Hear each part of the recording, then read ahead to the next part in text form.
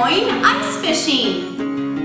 For this experiment, you will need some salt, about 12 inches of stringer yarn, a glass, some ice, and some water. The first thing that you want to do is take some ice and pour it into your glass.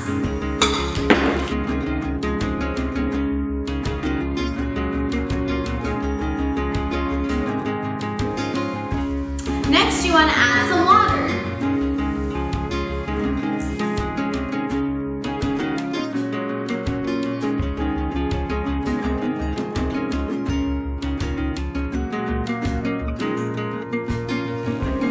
Alright, you ready to go fishing? Let's try. You want to take the string and place it onto the ice. Wait, why am I not catching anything? We forgot the most important part, the salt. Now what you want to do is take your yarn and place it onto the ice, and then take your salt and pour it onto the ice.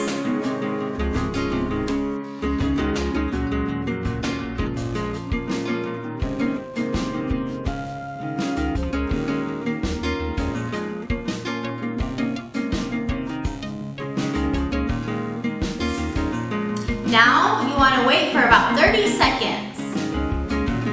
Okay. Gently pull the string up out of the water and let's see if we caught anything. We caught a giant fish! How does this work? First, let's review some words.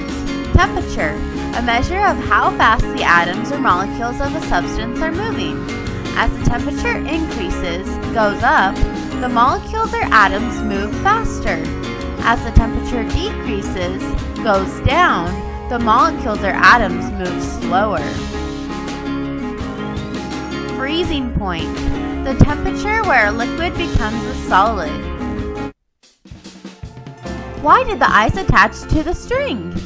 Well, water freezes at 32 degrees Fahrenheit. When salt is added to water, it lowers the water's freezing point or temperature. This means that the temperature of water has to get colder than 32 degrees Fahrenheit to freeze. When the salt was added to the ice cube, it lowered the ice cube's freezing point. The ice cube cannot get any colder, so it starts to melt. As the ice cube starts to melt, a layer of water forms on top of the ice cube and the string sinks into it. As the ice cube continues to melt, it continues to dilute the salt and water mixture, which causes the freezing point to go back up.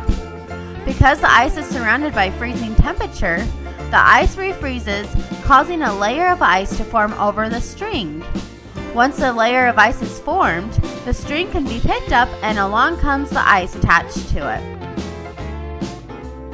Did you know this is the same concept used in making homemade ice cream and preventing ice from building up on streets?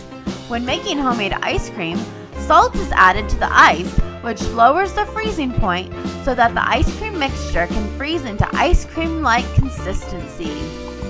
After a snowfall, and when the outdoor temperature is below water's freezing point, 32 degrees Fahrenheit, then trucks spread salt on the streets to lower the freezing point to prevent ice from building up on them. Take it to the next level. Instead of using salt to lower water's freezing point, try sugar and pepper to see if these substances also lower water's freezing point. Thanks for watching!